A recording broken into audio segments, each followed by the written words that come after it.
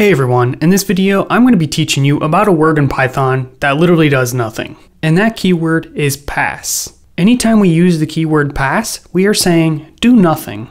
It's really weird at first, but I'll explain why it's useful. So as an example, we can go up here and we can say pass. We can just put the keyword pass anywhere in here. We'll put it inside of the if statement here, and I'll even put one after the if statement as well. And heck, why not put one at the end?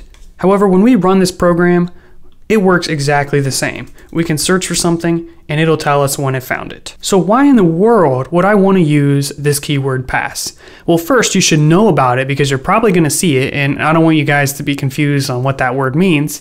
But the second thing is you can use it as a placeholder until you have a better solution for the problem. So it's the equivalent of saying, hey, this does not do anything right now, but we're going to implement this in the future. It's a little bit more clear to developers when you explicitly say, hey, I'm going to pass on filling out this part right here, but I'm going to get back to that, rather than just leaving it blank.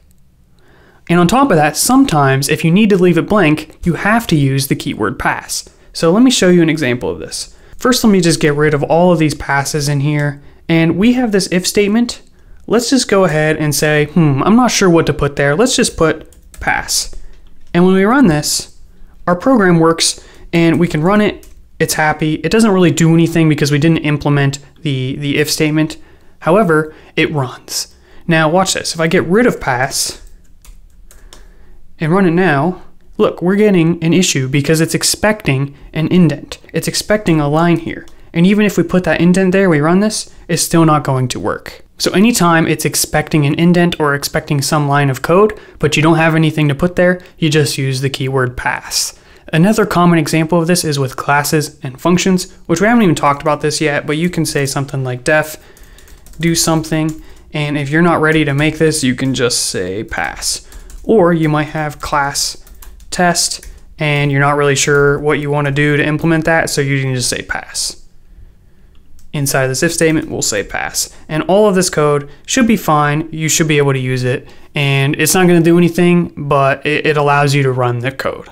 So that's all I got for you guys on pass. Pretty simple. Yeah, I don't really know what else to say, so I'm just going to move on to the next one. But before we go, I'm going to put this back to how it was and say language was found. All right, there we go. We have a search algorithm and there's no passes involved, so we're all good. All right, let's get started with the next video.